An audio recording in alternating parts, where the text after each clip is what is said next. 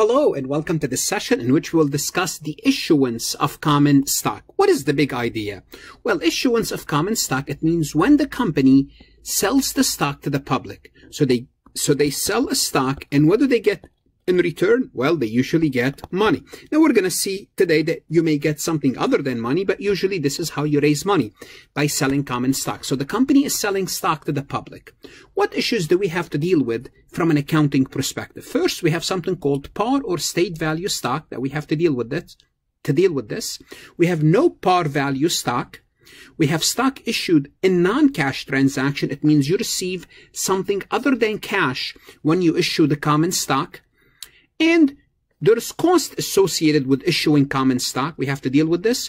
And sometimes the stock is issued in combination with other securities. And here we have to learn about the proportional method and the incremental method, which we'll talk about in the next session. So specifically, I will not be covering this issuance of stock in the next session. Starting with is, what is the par value stock? Well, let me tell you what that is. The par value is an amount arbitrarily assigned to the stock. It's like basically your name. Someone gave you your name. It's an arbitrary name. Well, it means something, but it's arbitrary. You could be named Adam, Tony, George, any name that your parents decided to. So the amount could be $1, $2, $5, any amount. For example, Apple stock par value is 0.00015.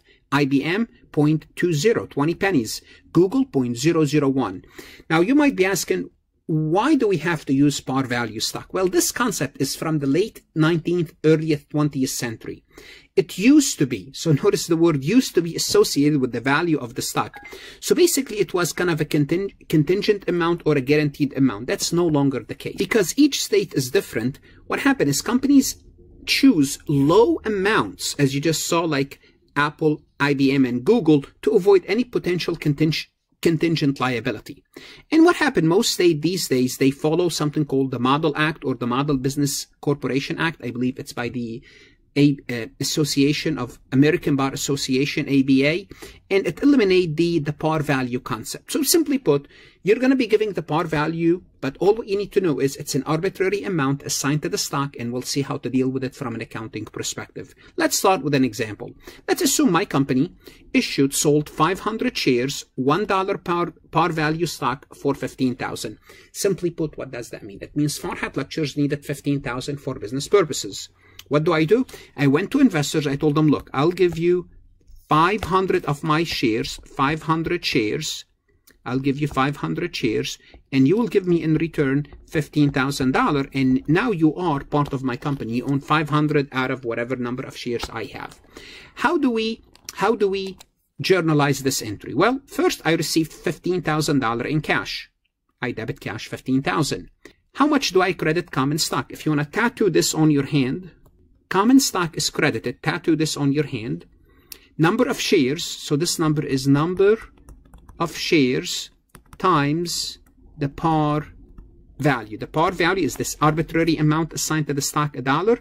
I issued 500 shares. Now, anything left goes into paid-in capital in excess of par, and that's $14,500. What you need to understand is this. Companies separate the amount that they receive into the common stock and the paid-in capital. How much to common stock? First, you determine the common stock. The common stock is the number of shares times the par value of the stock.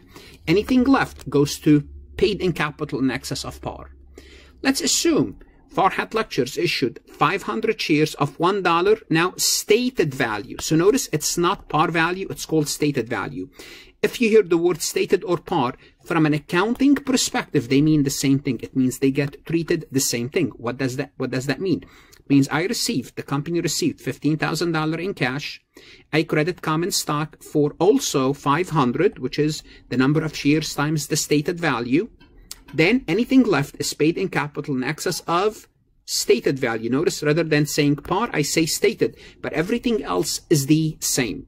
And the good news is later on we'll learn about preferred stock. Preferred stock is issued the same way. What does that mean? If I am talking about issuing preferred stock, which we'll talk about preferred stock later, if you know how to issue preferred stock, if you know how to issue common stock, all what's going to happen is we're going to be using, rather than common, we'll be using preferred stock.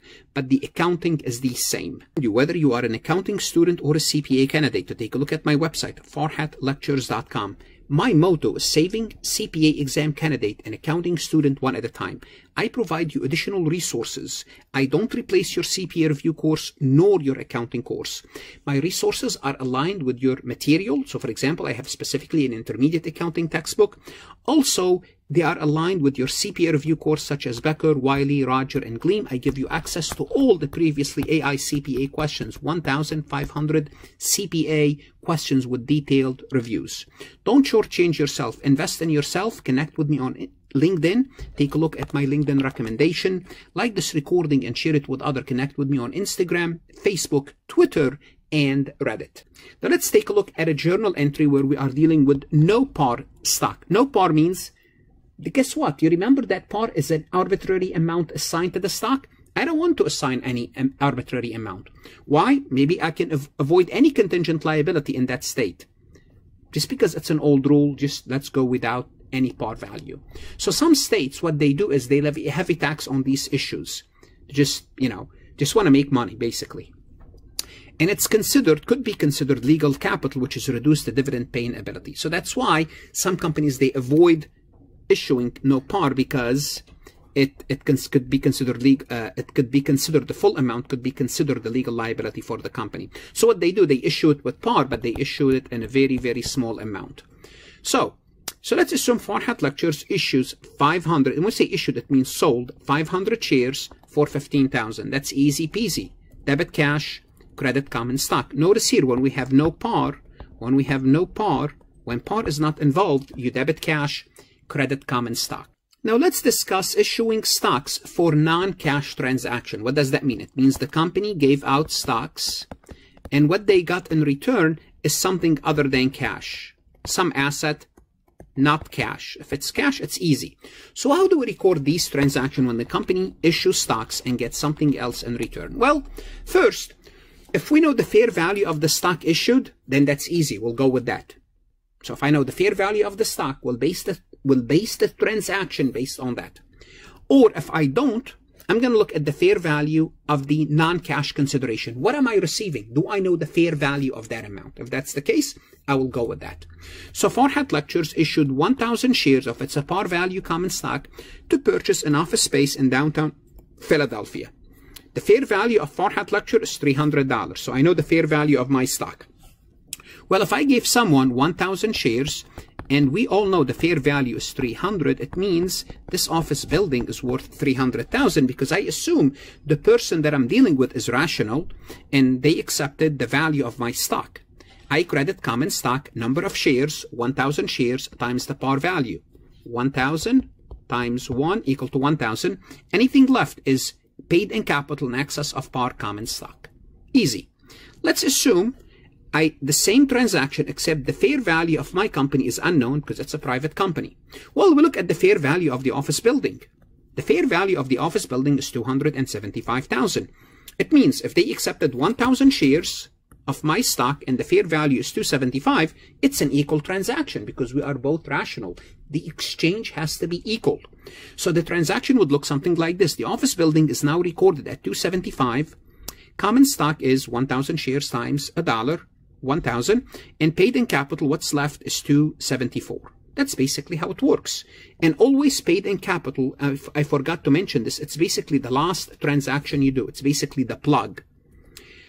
For example, they could tell you that the fair value, they may not tell you the fair value, but the fair value could be discounted cash flow. So if they tell you the discounted cash flow is a certain amount, you will use that. Or sometimes they tell you based on a professional appraisal.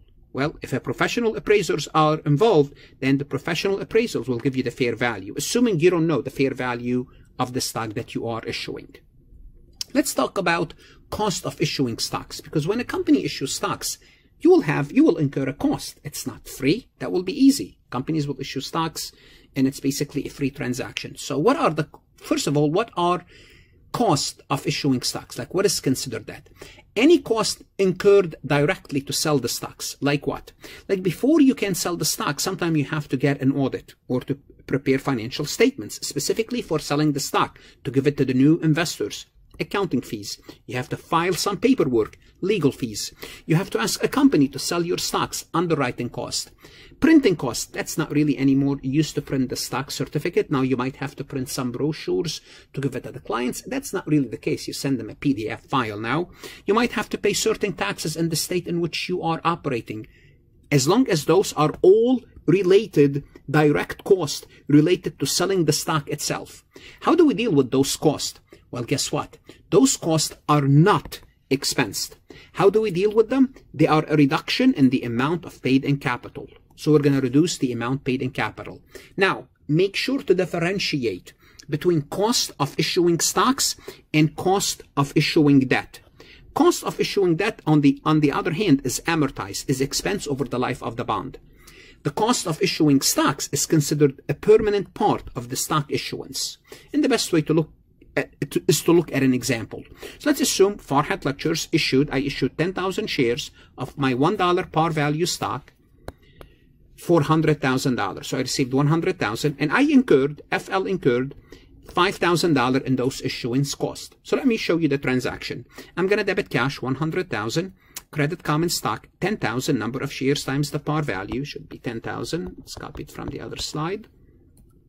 Paid in capital in excess of par is 90,000. Excellent.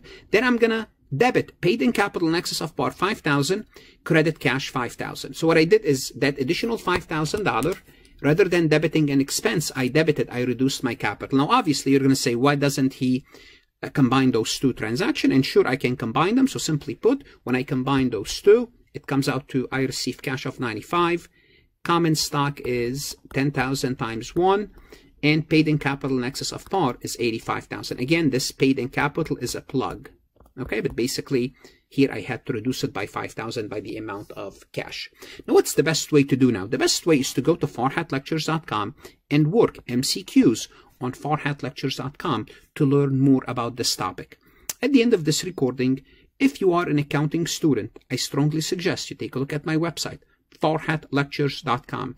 My motto is saving CPA candidate one at a time. Invest in yourself. Invest in your career. Don't shortchange yourself. The CPA exam is a lifetime investment and you have to use it once. I don't replace your CPA review course. Good luck and study hard.